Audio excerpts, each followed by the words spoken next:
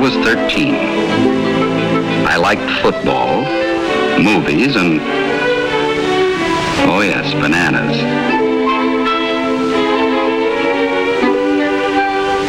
I guess Mother often wondered what would ever become of me.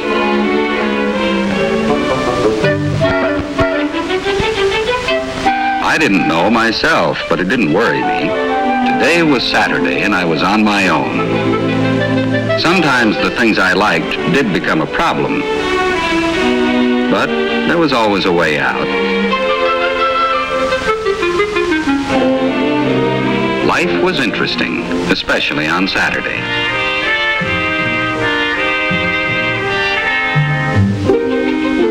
There was always something to stick my nose into, even when my nose wasn't appreciated. I was always looking for excitement. That Saturday, I didn't have to look. It just happened. It was Mrs. Parker who lived down the street from us, and she was hurt bad. Someone must have called Father Paul right away. He was a Franciscan from St. Joseph's, just a few blocks down the street. He seemed to know exactly what to do. It was the first time I had ever seen a priest give the last sacraments. Mrs. Parker calmed right down and started to say an act of contrition.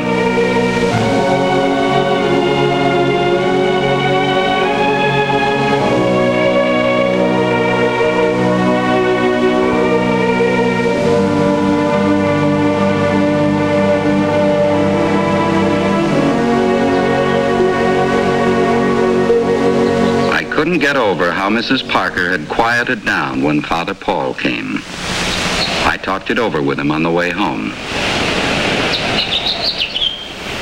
Well, how'd you get here so fast, Father? Well, I just picked up my habit and ran. I can still run, you know, when I have to. Get a lot of calls like this one? Yes, we get quite a few. You see, we have an emergency hospital right here in our parish, and we get quite a few calls. Most of them come late at night. Gee, isn't that pretty tough, just getting up and rushing out like that? Well, we go when people need us. I better get back to the rectory. I want to call that woman's husband. Okay, goodbye, Father. A couple of days later, I went to the friary. I thought I'd sort of have a talk with Father Paul. I wasn't sure what I was going to say to him. In fact, I'd almost decided to put it off. But I ran right into him.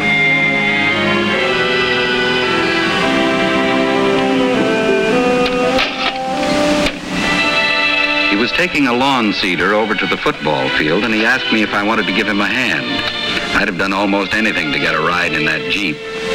Father Paul told me it wasn't really his Jeep. It was for some Franciscan missionaries in the Philippines. Meanwhile, he was just keeping it from getting rusty. I got what he meant.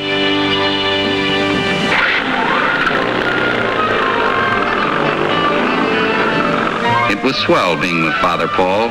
He made even work seem like fun.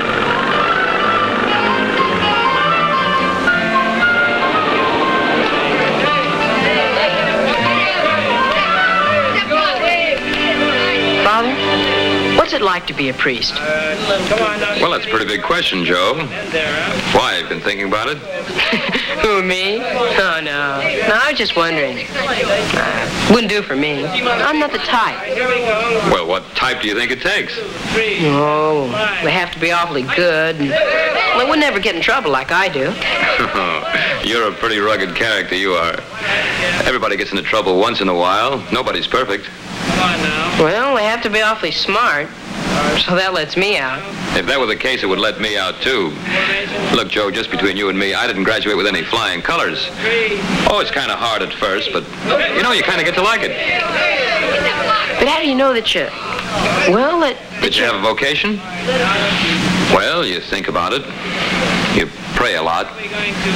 And if it's right for you to try, you'll know it. Well, anyway, I'm just not the type. No, I guess you're not. All right. Watch that man at the end there. Here we go.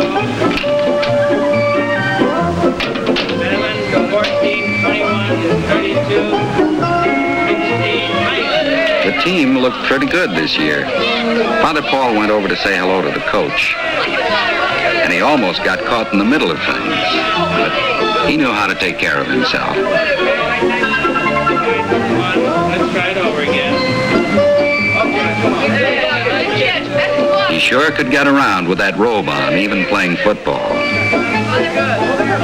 Okay, let's go now. Back to work. The boys look pretty good, don't they? Sure do.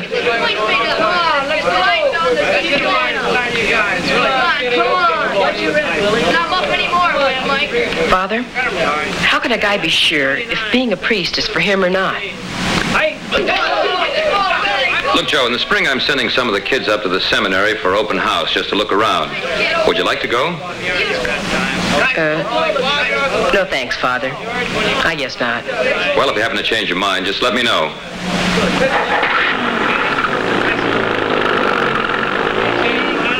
I said no, and I thought I meant it. But it's a funny thing. When that bus got to St. Anthony's Seminary, I was on it.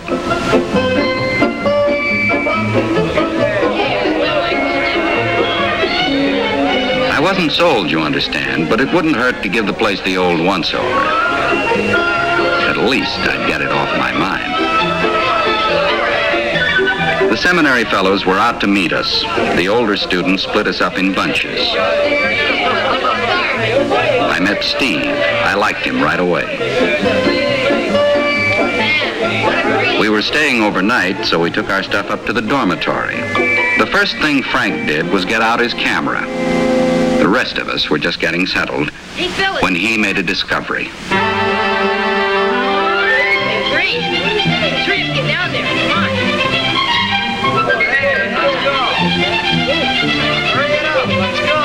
We swung into action fast.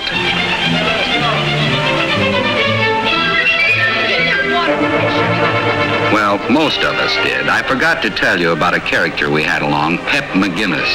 He wasn't the athletic type. He didn't believe much in speed.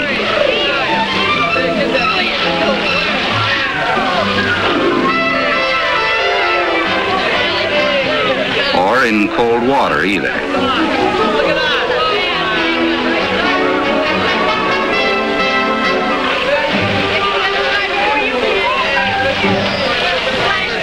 It was easy to get acquainted with the seminarians. There was George Olson from San Francisco. Chuck Peterson was from Los Angeles. They had to put him under to keep him from talking about it. And Bill Donnelly from Phoenix, third year, great athlete. Suddenly, Dave spotted something. It was too good to pass by.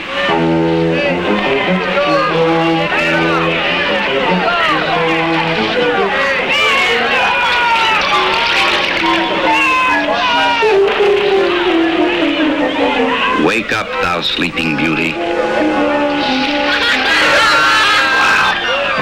I never thought the seminary would have anything like this. It was fun. Whoops. What happened? I should have known there was only one thing that could empty a pool that fast. Chow. Pep McGinnis wasn't late for this. He'd have to learn to keep his mind on his prayers, though. Well, I couldn't blame him. The food looked good, and there was a lot of it.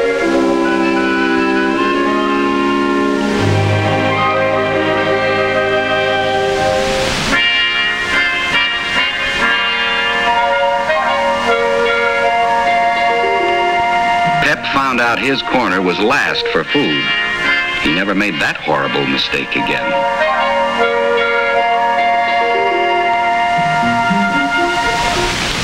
The chapel.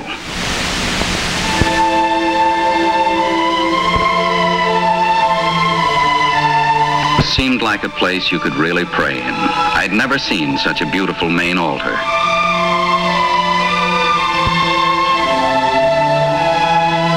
One of the side altars was a mosaic of St. Anthony. I'd always prayed to him when I lost anything, but I never knew he had worked side by side with St. Francis of Assisi, who started the Franciscans.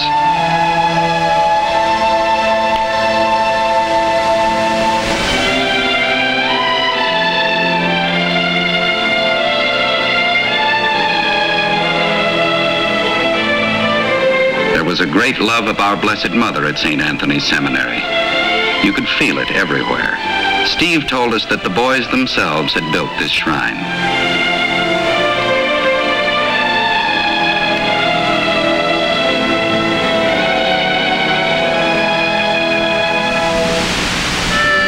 Steve showed us his desk in study hall. We could see that a lot of work was done here. We could tell from the cheering that the baseball game had started and we didn't want to miss it.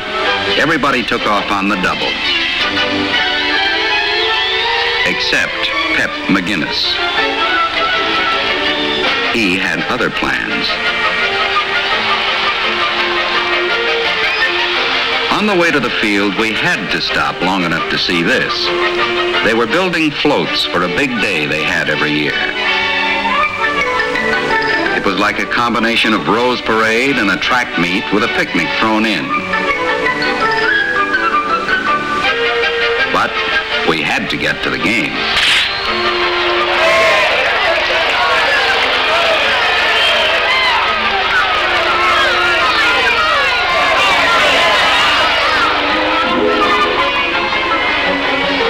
The whole school was divided into teams, the Vikings, the Lancers, and the Titans. Today was a crucial game between the Titans and the Vikings. I found out everybody was interested in sports, at least in one way or another.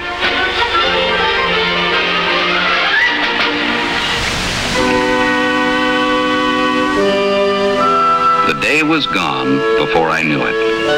That night in bed, I tried to add up what I had seen. There was a lot of fun, but somehow I knew it would take a man to make the grade. The next day went by like a dream. Before I knew it, it was time to leave.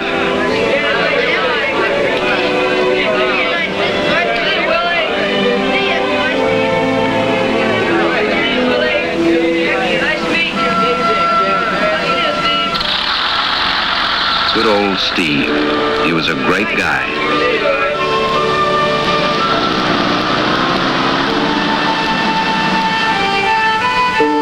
I felt that I'd found something here I didn't want to lose.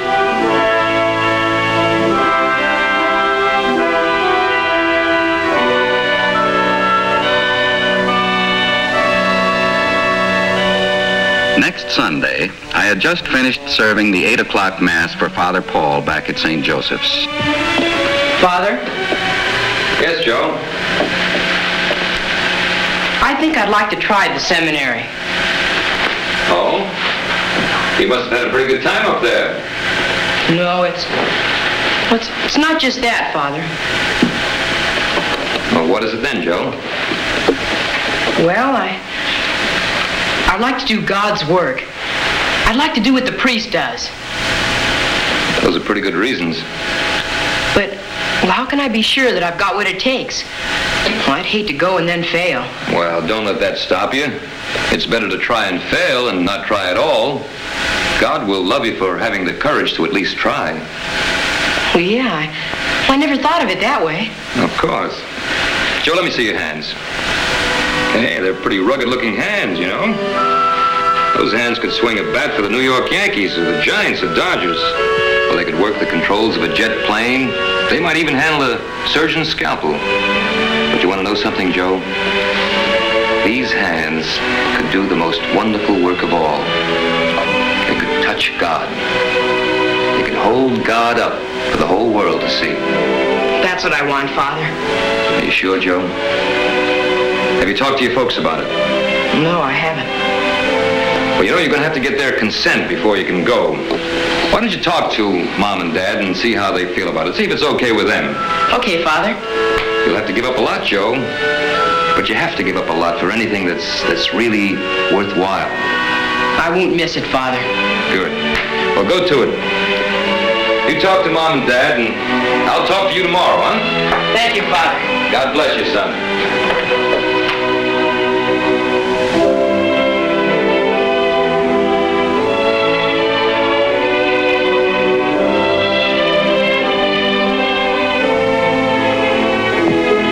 Father Paul had just said, there were things I'd have to give up. I tried to think of a way to tell Mom and Dad what was on my mind.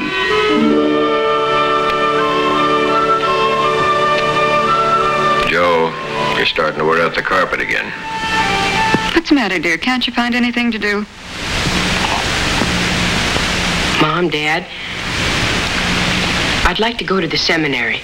I want to be a priest. Mother, did you know anything about this? No, not really.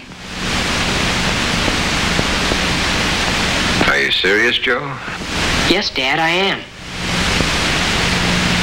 What do you think, Mother? I've prayed for this for one of my sons.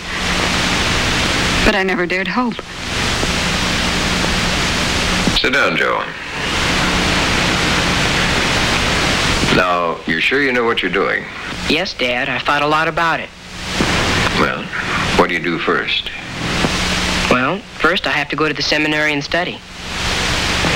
How long does it take to become a priest? Oh, about 13 years, Dad. 13 years?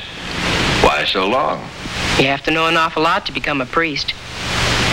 13 years before you even begin to work.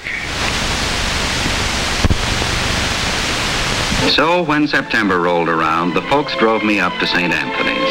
Father Hillary showed them around the seminary. Dad had a question to ask. 13 years. Isn't there anything we can do to speed it up?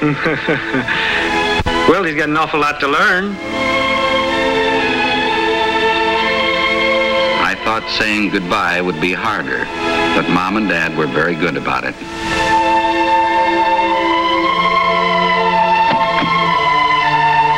Somehow, it made me feel even more like doing my best. Now it was the real thing. I began to realize as time went on that everything I had to do was training me for the man-sized job of being a priest.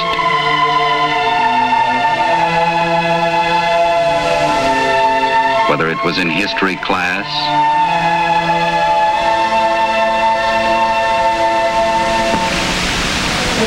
singing in the choir,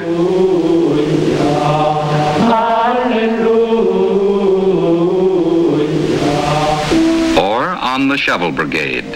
The whole program was teaching me to live and work with other fellows. Even fun taught us to pull together, and we developed a feeling of belonging more than just going to the same school. Those days at the beach were a real treat. All boys loved the water.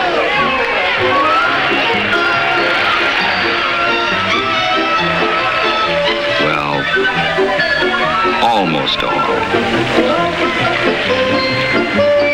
Yes, those times at the beach were something to remember. And there was always a happy note to end the day. Santa Barbara had mountains, too, and on holidays we had a chance to explore them.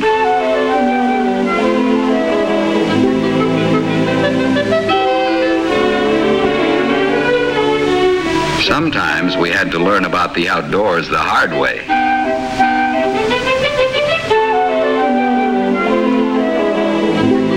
Sports, you name it, and we played it.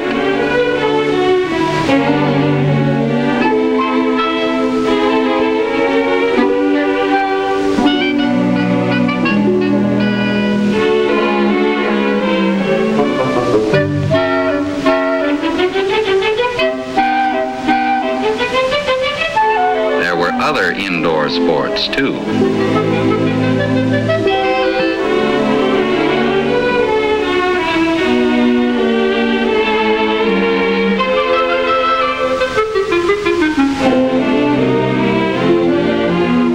Whether it was having a good time, or working,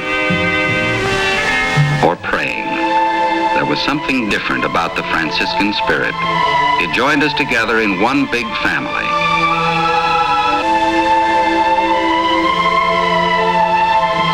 I felt close to the most tremendous thing in the world.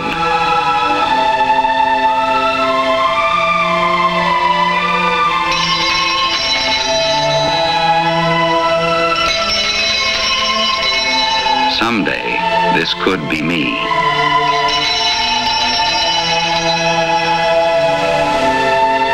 This could be me. Before I knew it, the 6 years at junior seminary had passed, and it was time for the novitiate at Mission San Miguel. I took off my coat and threw it aside as a sign I wouldn't need things like that anymore.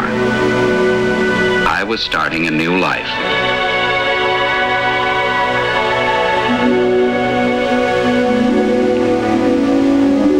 They gave me the brown robe and the cord and the sandals. I was a Franciscan, and it felt good.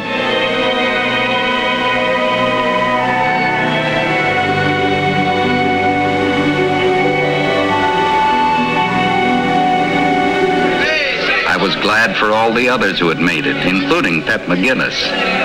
We were welcomed into a wonderful new family. And I felt closer than ever to my own family.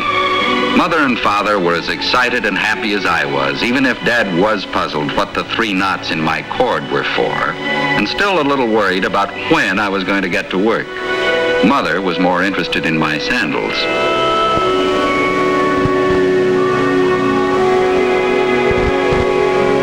Those sandals carried me on the path and in the spirit of Father Sarah and the early Mission Padres. Mission San Luis Rey for our college days. On to Mission Santa Barbara. The days flew by faster now. The goal was within our reach.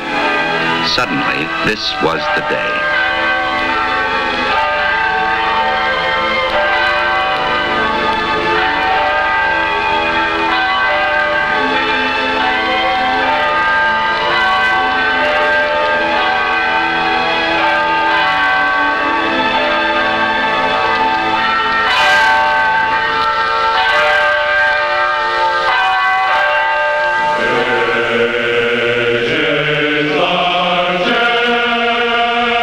Mom's and Dad's day, too.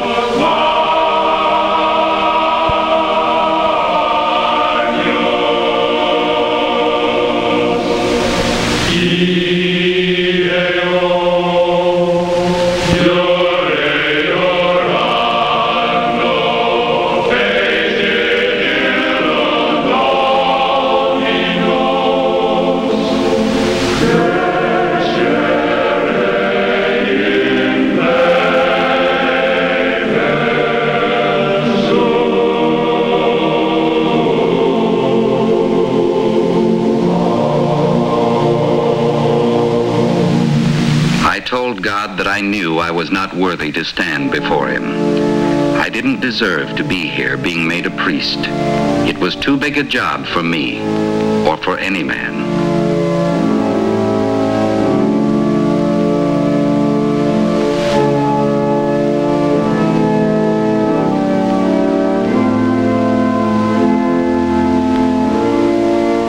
But since God had called me to it, I knew His grace would see me through. I would do the best I could and leave the rest to Him.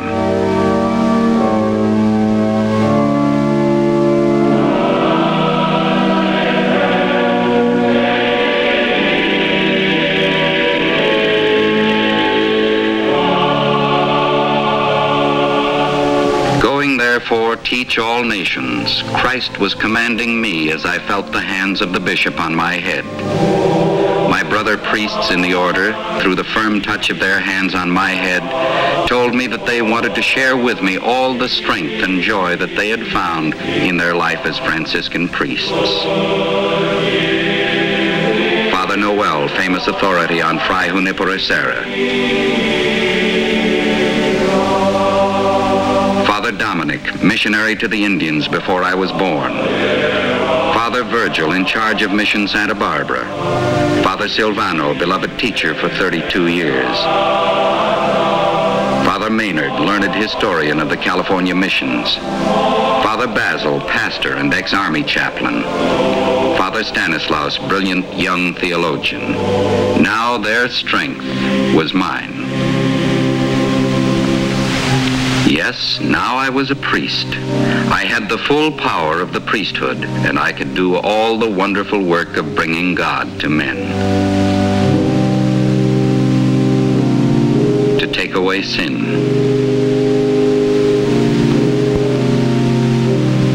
To comfort the sick.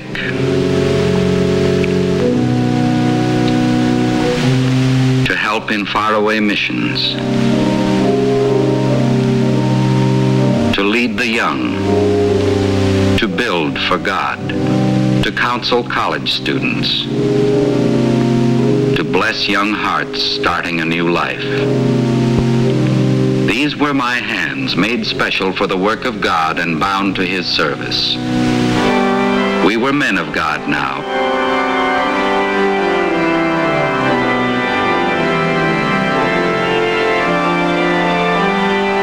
Ready to go out into the world and bring His blessing with us.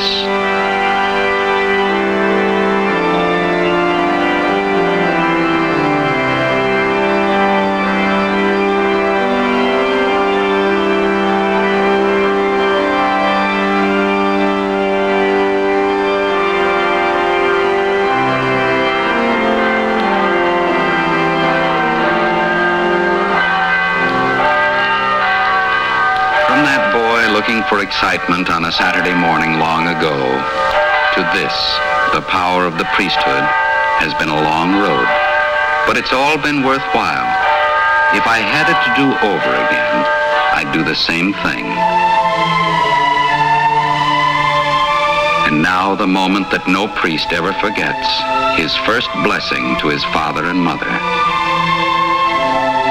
Benedictio Dei omnipotentis, Patris et Filii et Spiritus Sancti. Amen.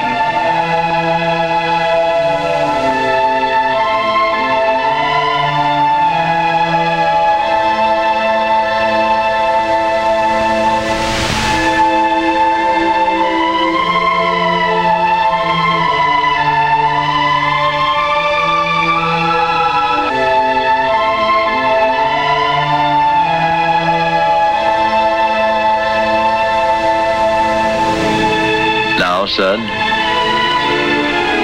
Yes, Dad. After 13 years, now I can go to work.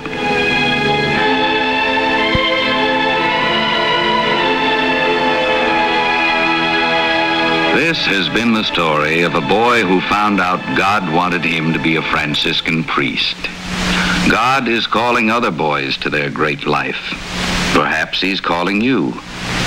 If you want to know more about the Franciscan priesthood, write to St. Anthony Seminary, Santa Barbara, California. If you live in the Northwest states, write to the new St. Francis Seminary, Troutdale, Oregon.